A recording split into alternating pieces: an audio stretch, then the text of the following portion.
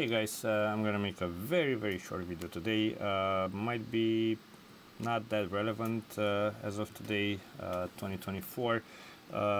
This is an issue which I've seen it quite often, and the reason I'm making this one is because I had this past week, actually I had 3 of these older MacBook Airs brought by customers, which they were mentioning. So the mouse is working right, but they cannot click.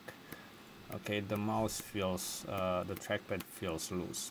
Okay, so yes, you can enable the double tap in order to use the click, but that's gonna be hard to like drag stuff and everything. So I'm gonna show you a very easy way to fix this.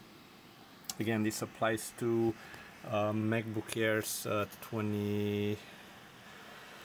2012 to 2017. So all you have to do, pretty much, turn the computer upside down. Okay, remove the screws here. You'll need the P5 screwdriver, so you might want to get that in advance. And you also need the T5. So a P5, which is a pentalobe, which is used for these screws here.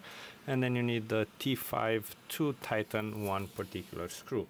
Once you have this removed, we're gonna concentrate. I'm gonna show you right. Where are you? Okay, there's no need to remove the battery or anything like that. Okay, it's too much brightness here, but right under the battery, you see, you have this tiny little screw. That's a screw which, from overly tapping on the trackpad, it might get loose. So we're going to unscrew it first, and the reason we're unscrewing it is because we want to apply a little bit of thread locker on it before we put it back, because we don't want to open the computer again for the same problem. So this screw is what's actually pushing against the button on the trackpad. The trackpad only has one button.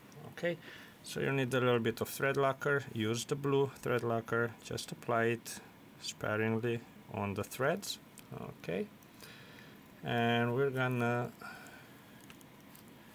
screw it back in. Now we don't want to screw it all the way in.